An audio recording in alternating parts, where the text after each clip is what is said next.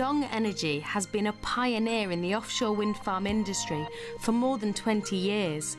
We are the market leader in offshore wind, and we are involved in more than half of the current operating offshore wind farms worldwide. To date, we have committed to investing £4 billion in renewable energy in the UK. The UK government aims to generate 15% of the UK's energy from renewable sources by 2020. Offshore wind energy is an integral part of the UK government's long-term aim of achieving an 80% reduction in CO2 emissions by 2050. These targets are driven by a need to secure energy supply and address climate change. Dong Energy's long-term vision is to lead the energy transformation towards a lower carbon energy mix. At the same time, we aim to reduce the cost of energy. The proposed Burbo Bank Extension offshore wind farm is located west of the existing Burbo Bank offshore wind farm in Liverpool Bay. The proposed wind farm could cover an area of 40 square kilometres with a capacity of up to 259 megawatts. This would be enough to power 170,000 UK homes. The turbines are likely to be 8 megawatts. They could have a tip height of up to 223 metres, which would make each turbine taller than the gherkin. The offshore turbines of Burbo Bank Extension would be in English waters, while the onshore infrastructure would be located in Wales. So the offshore export cable would cross the two jurisdictions of England and Wales. An underground cable would connect the offshore wind farm array to the national grid substation at Bodlewoethen in St Asaph, Denbighshire. We have had good dialogue with a number of landowners and residents along the proposed route.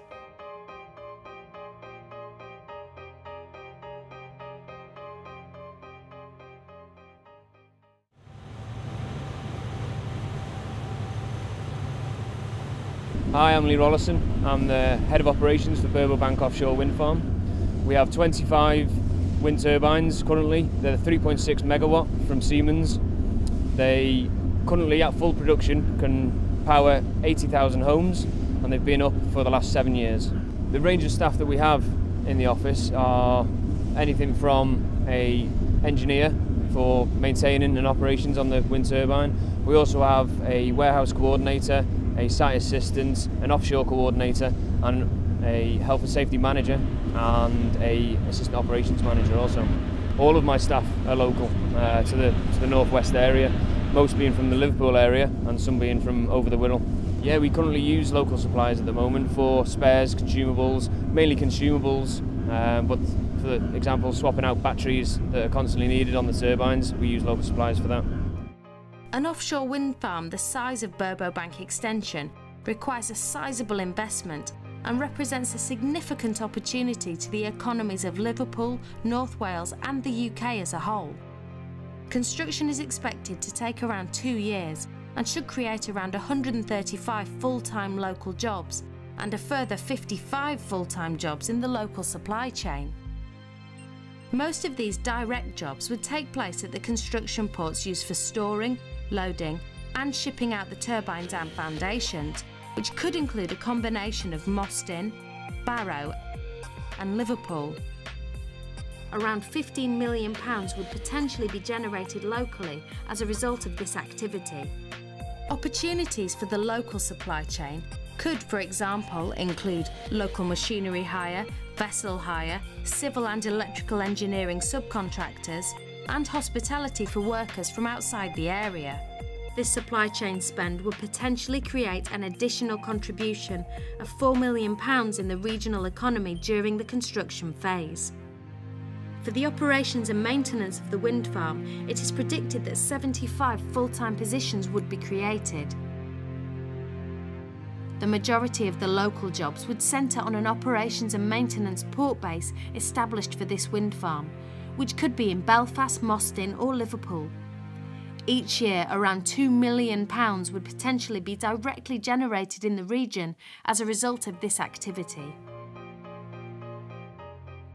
At Dong Energy, people matter, and safety needs to be a truly integrated part of everyday work. The operations and maintenance team at Burbo Bank has received Dong Energy's Health and Safety Award for their continuous hard work to create a safe site. I'm John Vernon. I've been working with Dong Energy for 3.5 years now. An example of a type of thing I would do would be planning for the future. We shortly have a big job retrofitting part of our turbines, so I'm currently looking at the plans for how we're going to do that. At Burbo we have a really good safety record, and it's a consistent hard work from everyone to look at what we do and how we do it and try and make it as safe as we can. We try to encourage our guys when they see problems to own them. It's their responsibility to not turn the other way, to say, I'm going to sort that out, I'm going to deal with that. You also need to report it so we can look at long-term solutions to these things. It's a really challenging job, and it's a really good company to work for, Dong Energy, and there's always something new. At Dong Energy, we recognise the strength in supporting local communities and believe that this can be achieved in a number of ways. We offer apprenticeships and work with educational institutions, including Menai College in Wales, to support the upskilling of the next generation of engineers. 15 employees from the local area currently work in the operational Burbo Bank site in Liverpool.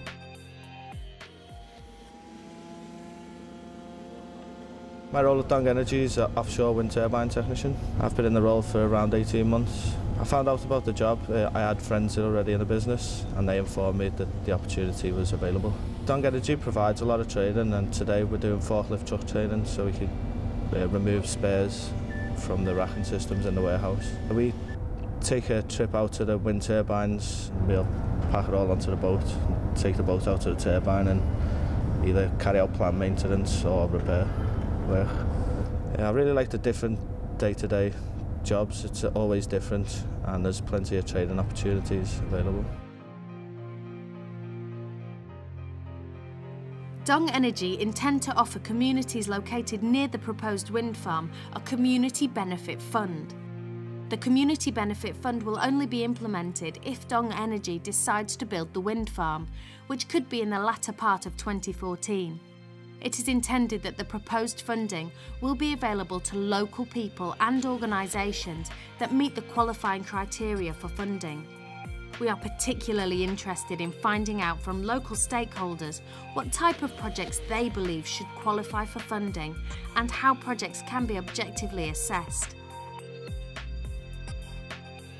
We intend to speak to representatives from local communities to help guide the programme's establishment, as well as identifying qualification criteria that are in line with Dong Energy's approach to corporate social responsibility.